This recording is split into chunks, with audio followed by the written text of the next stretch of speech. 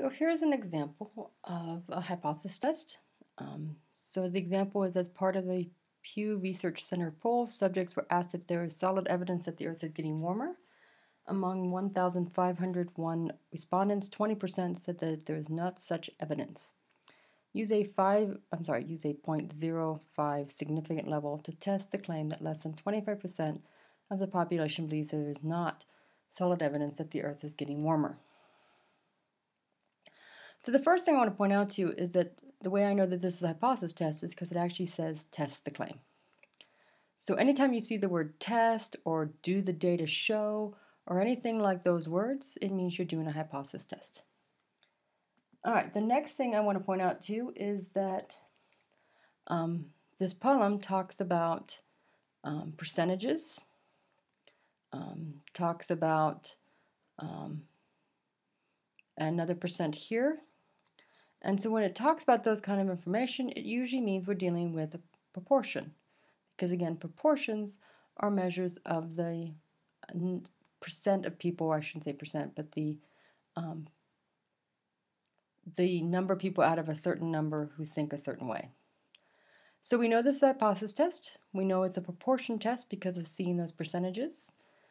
And so the very first step of every hypothesis test is to state the random variable and population parameter in words.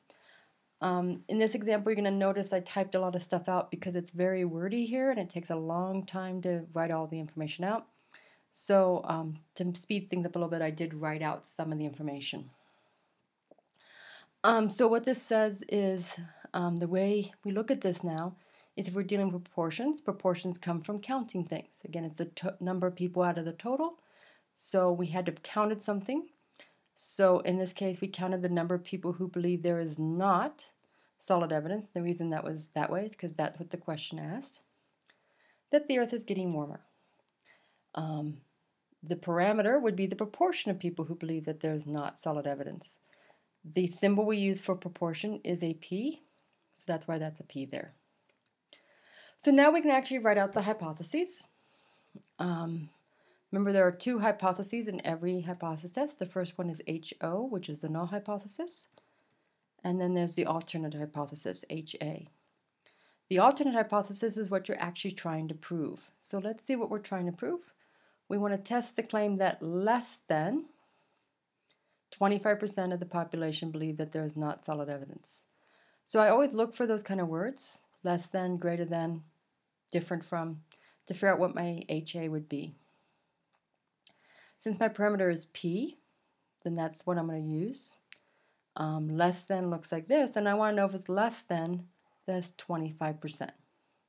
So again, we will write that as a decimal.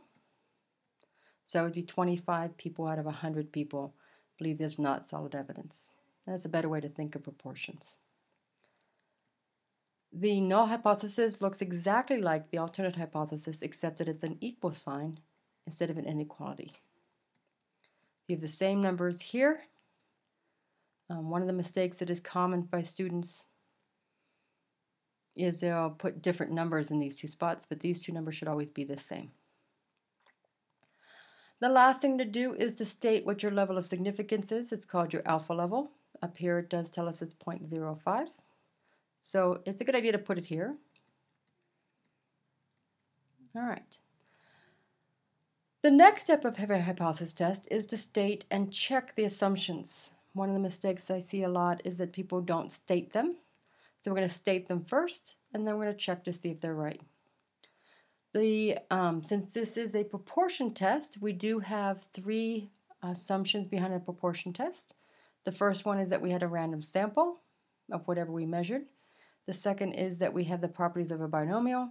And the third is that we can approximate a normal distribution can be used for the sample proportion. So looking at this, the first one would be a random sample, but you don't want to just say a random sample. You want to say random sample of what? So in order to get how many people believe there's not solid evidence, we probably ask people their opinions. So we had a random sample of opinions of 1,501 people about whether the Earth is getting warmer was taken. If we go back to the problem, normally, because you didn't actually collect the data, you have to see if the problem tells you if it was a if it was a random sample. Looking up here, it doesn't tell us, but we do notice that it does talk about the Pew Research Center. The Pew Research Center has been doing data collection for many years, so we can pretty well be assured that they probably did a simple random sample. So that's what I would say, is that the problem doesn't state there's a random sample, but since the Pew Research Center was involved, most likely it was. The next assumption is the properties of the binomial experiment have been met. I haven't found a great way to write that in terms of the problem, so I usually just write that one as it is. But now let's look at what those binomial properties are. You have to have two outcomes. So in this case, we either believe there's not solid evidence or they do. So there's our two outcomes. You have to have independent outcomes. So if one person believes there's not solid evidence, it does not affect another person believing there's not solid evidence.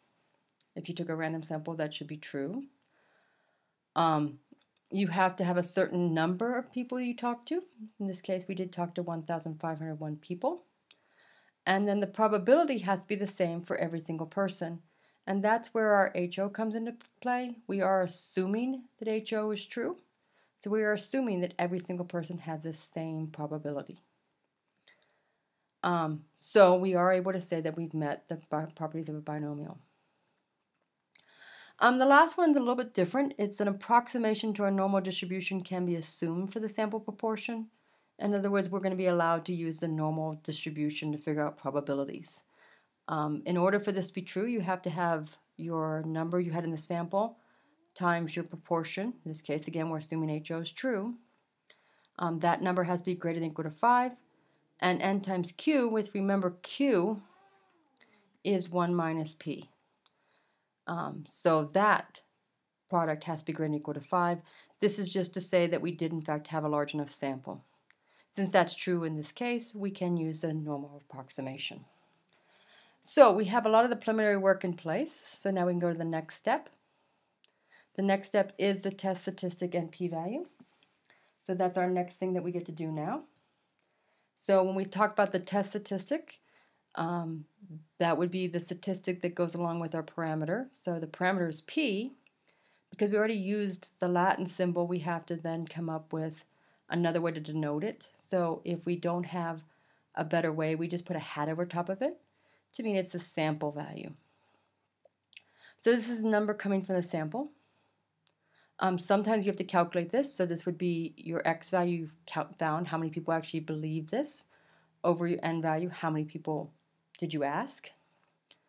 I like it that way better than percentages, but a lot of times it's given in percentages. So if we go back here, we will see, I need to get rid of some of this, that we actually have a 20% that said among those 1,500 people that were asked. So we now know that our p hat happens to be 0.20. So now we can get our test statistic.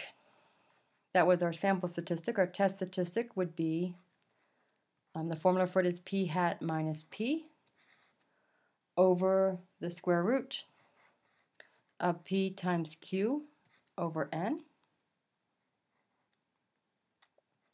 P hat we just found to be 0.20. P was again what HO assumed that P was equal to. So coming back over here, you see that HO was assumed to be 0.25 for P. So that's the number we put in here.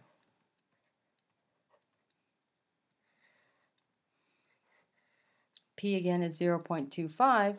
Q is 1 minus P, so that would be 0.75. And there were 1,501 people involved in this. You take out your handy-dandy calculator, and it tells you this value is negative 4.47. The negative sign means we're below the mean, and we're below that value, and so we end up with this number. The question is, how unusual is that number? And that's where your p-value comes into play. P-value actually says how unusual is this number. If you're using the TI-83 or 84, you would use the command normal CDF. If you're using any other technology, you would use their commands. There's R, there's even the Excel will do normal CDFs for you. You can even find normal ones on normal calculators online. To do this, we have to know what the p-value actually is measuring. So it is the probability that our z that we found is less than this number we just came up with. So this is saying how unusual would it be to find a z smaller than this number we just came up with, assuming that HO is true. So thinking about this as a normal curve, the center of a normal curve is here. Negative 4.47 is to the left of 0, and then you're shading everything below. So the shading starts at negative infinity. On the TI-83 and 84, you put in negative 1 E99 for a really small number. Then the shading ends at negative 4.47. The mean of a standard normal distribution is 0, and the standard deviation is 1. Again, you can use any other technology for this. When you do this, you actually come up with a really small number, so we usually just write that as 0, 0, 0, 0. It doesn't mean it's 0. It means that somewhere way out here is a number. We just don't want to write that many decimal places. All right, so now we're on our way. The next piece of this, once we have our data and calculations and all that fun stuff, the next piece is our conclusion. We reject HO. We say HO is wrong, or we have evidence to say it's wrong, if our p-value is very, very small. And we fail to reject it if our p-value isn't very small. So in other words, is this negative 4.47 unusual? If it is unusual and we saw it happen, then we would assume that our HO was wrong, and therefore our HO is correct. If it's not unusual, then we can't say that. So looking at this, our conclusion in this case is this is a really small number. This is where your alpha level comes into place. If your p-value is smaller than your alpha level, then you reject HO.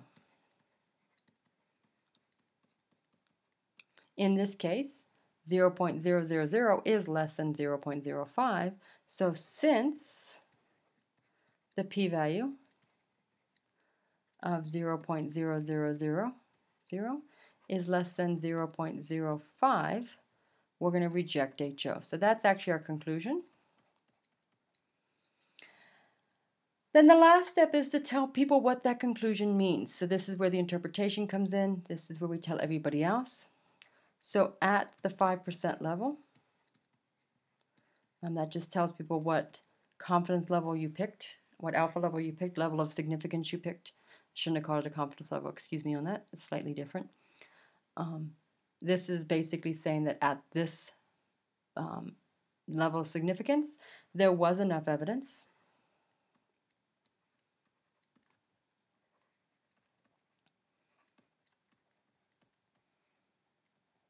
to support.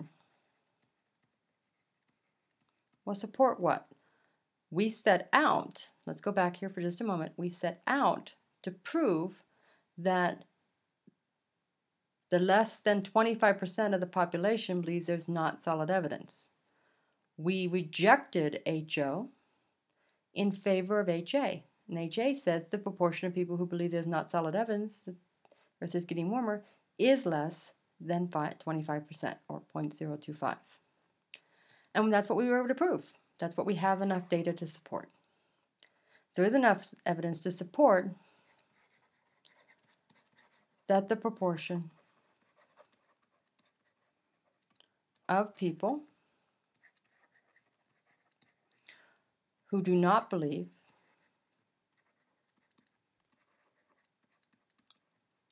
the Earth is getting warmer